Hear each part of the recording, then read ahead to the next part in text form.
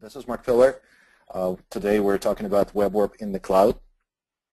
I'm going to start with a quick presentation just to give you a perspective.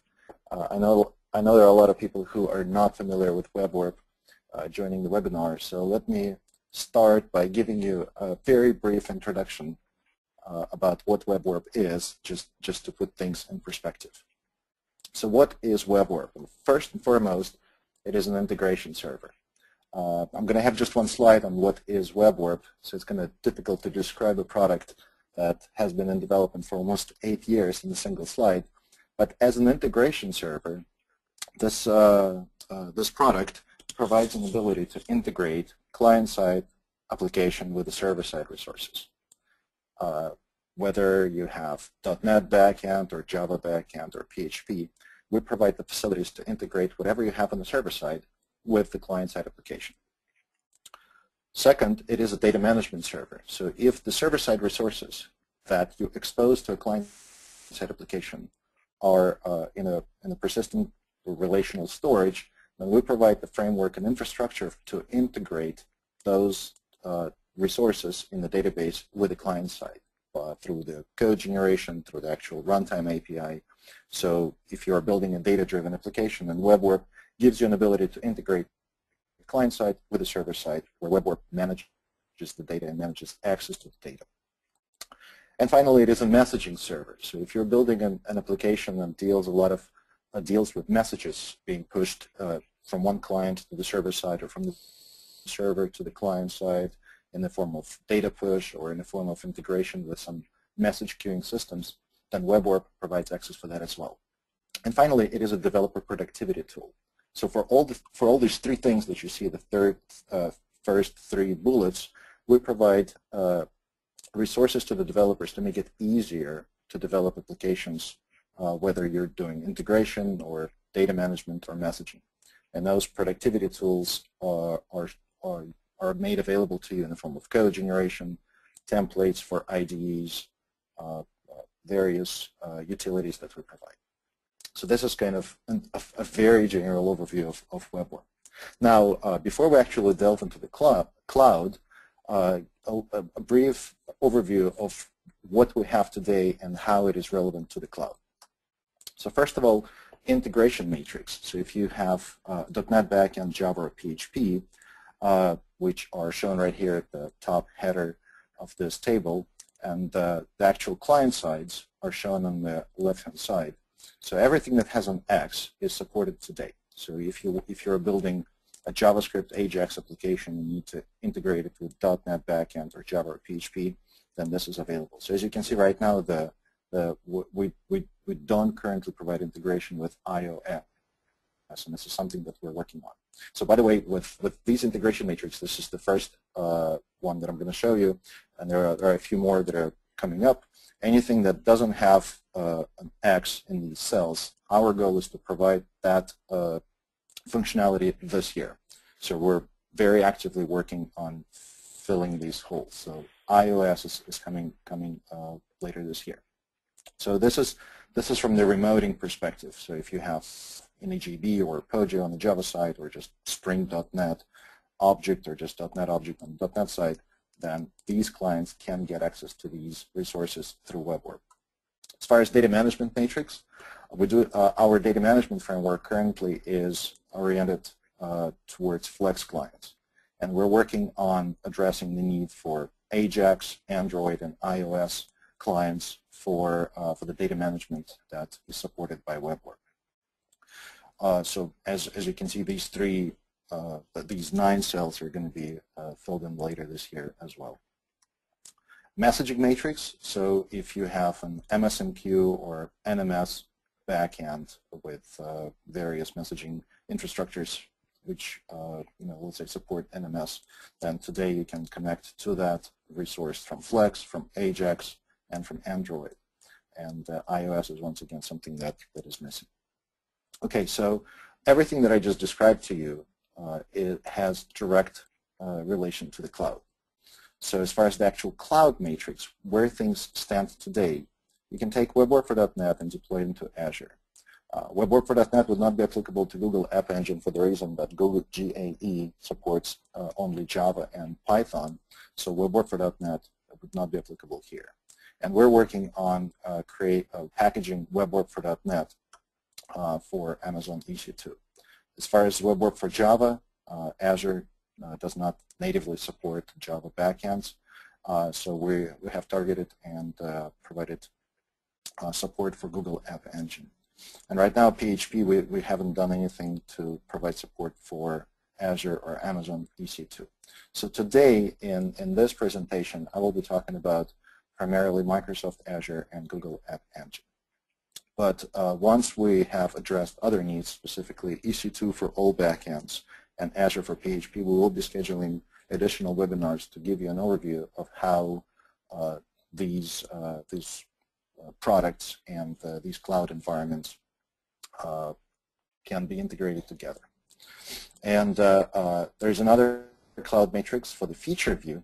So remoting, data management, messaging are available with WebORB for .NET in Microsoft Azure environment, and all three are available in Google App Engine for Java.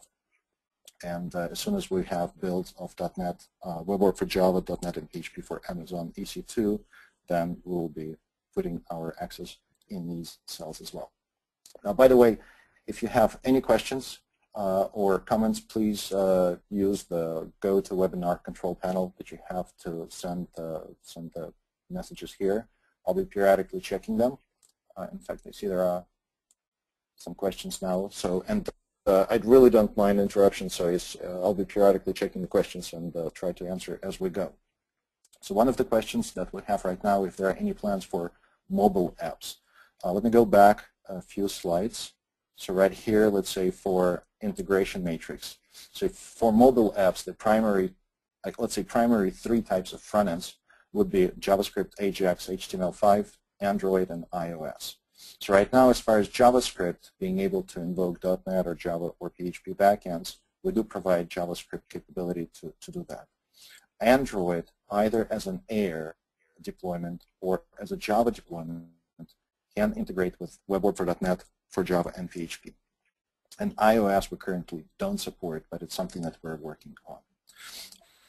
As far as the data management, right now there is nothing that we provide for data management for Android, JavaScript, or iOS. So this is a fairly significant effort that we have to extend our data management framework to the mobile applications. And as far as messaging, you can integrate Android as an Air or Java with .NET backend or Java. And once again, we don't have anything for iOS. So that should answer the question as far as the mobile apps. There's another question. Abby is asking if the video streaming will be available on EC2 as well. Yes, definitely. So pretty much everything that you know today about WebORB is going to be available for all cloud backends. So right now, if we take, let's say, WebORB for .NET, and we have this X right here for Microsoft Azure, then everything that WebORB for .NET provides today, remoting, data management, and messaging, is available in the Azure environment. And the same thing is going to be true with EC2 as well. Okay? All right.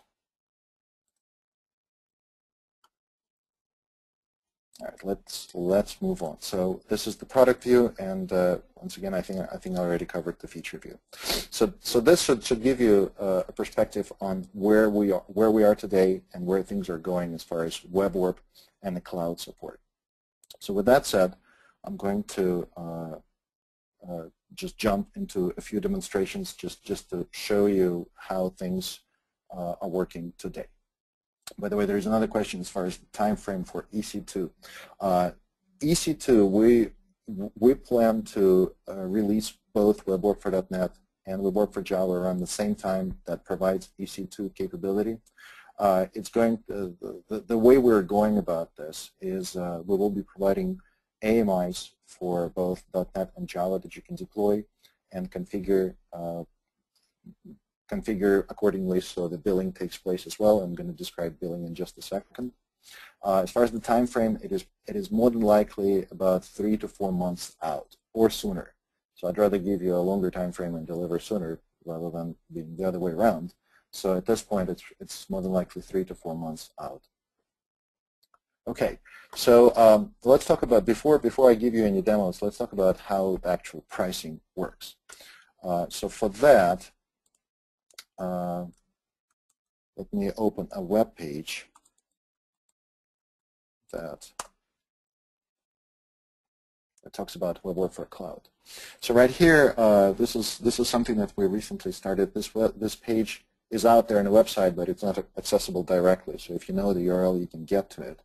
As far as pricing is concerned, the way WebORB for Cloud is priced is not the same as the premise-based deployments. So we are exposing it from the pricing perspective in a very traditional for cloud environments pricing. So it is priced on the hourly usage on different types of instances. So, and as far as Azure and EC2 are concerned, the larger the instance, the greater is going to be the price, which is fairly standard in the cloud environment as well. As far as Google App Engine, there's only one type of instance, and there's just only one price. So as far as the actual pricing, the way it works is first you will need to sign up and register your credit card, register for billing for a particular deployment. There are 3 pages where you can sign up. There is a WebORB for Azure, sign up, EC2, and Google App Engine. The one that is currently live, because you can download and start using it today, is WebORB for Azure. We are in the final stages of preparing WebORB for Java version 4.1, which will include Google App Engine support. So this will be applicable as soon as we do that. But the way this works is, if once you go to this page, here you provide your billing information, your contact information, and we have partnered with a third party called Chargify. So as you can see, this it looks like our website, but it's actually hosted on Chargify server. So once you register, you will be getting subscriber ID. And subscriber ID uniquely identifies you as the customer with us. And that subscriber ID must be used in the configuration of your WebORB. So whenever you deploy WebORB, you attach that subscriber ID in the configuration somewhere, and the configuration will vary between Azure and EC2 and Google App Engine, and we try to make it as natural as possible for that particular environment. Once WebORB starts, and as soon as there's a full hour of WebORB running on a particular server, then a billing request goes out to our billing server that says this particular customer has used WebORB on such and such instance for 1 hour. What that means is that if you have deployed WebORB for a partial hour, and for whatever reason you shut down that instance, or you needed to deploy again and something didn't work out or whatever, you're not getting charged for the partial hours. So it's only for the full hour of runtime of that server being deployed in the cloud. There is a question on what stops someone from using someone else's subscriber ID.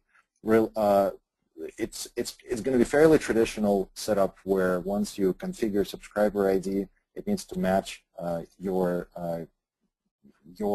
basically identity uniquely. So in addition to subscriber ID, you also need to have the mailing address, the email address that you have configured right here whenever you registered to use WebORB in the cloud. So as soon as someone knows that subscriber ID in combination with your email address, then no one stops using that particular combination to really take advantage of your credit card. But if you suspect that something like this might have happened, then support is available for you guys that we can quickly look into any pending charges, and if something like this happens, regenerate a different subscriber ID. So, but if you have any concerns with that approach, I'd like to hear them and see if we can discuss this topic as well, because this is something that I'm very interested as well.